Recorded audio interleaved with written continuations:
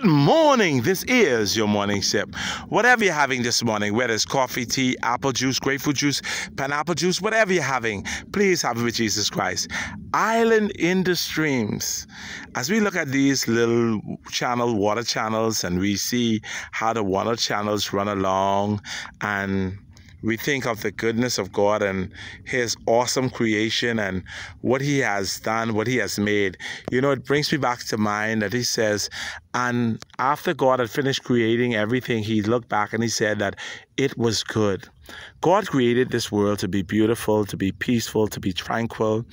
And he made it so that we could live in harmony with nature.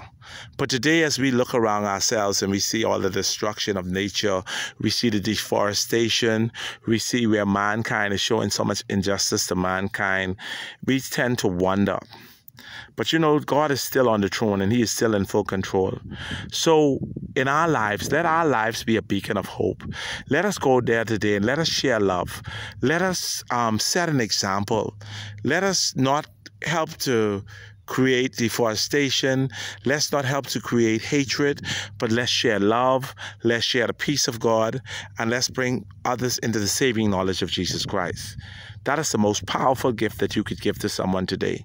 So today, please go and share love and help someone to realize that Jesus Christ is still in the islands, in the streams, and he is still mighty to save.